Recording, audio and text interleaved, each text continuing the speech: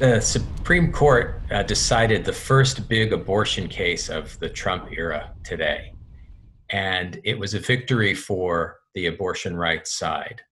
The court struck down a law from Louisiana that would have required doctors who perform abortions to have admitting privileges at nearby hospitals.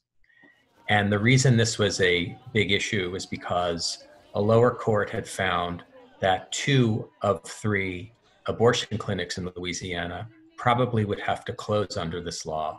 And this is the first time in an abortion case that the Chief Justice has been on the side of abortion rights.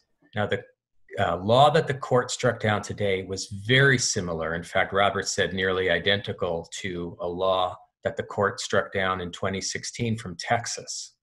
And Roberts was a dissenter in 2016, but he said he continues to think he had the right vote 4 years ago. But nevertheless, he recognizes that it's important for the court to stand by its prior decisions. And so that's why he was voting the way he voted today.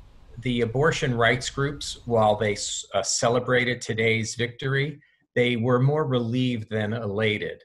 And they acknowledge that this fight is not over, and there are four firm votes on the court on either side of this issue. And then there's the Chief Justice, who has now, at least in one case, voted on the abortion rights side, but they're not taking his vote for granted for sure in any future cases.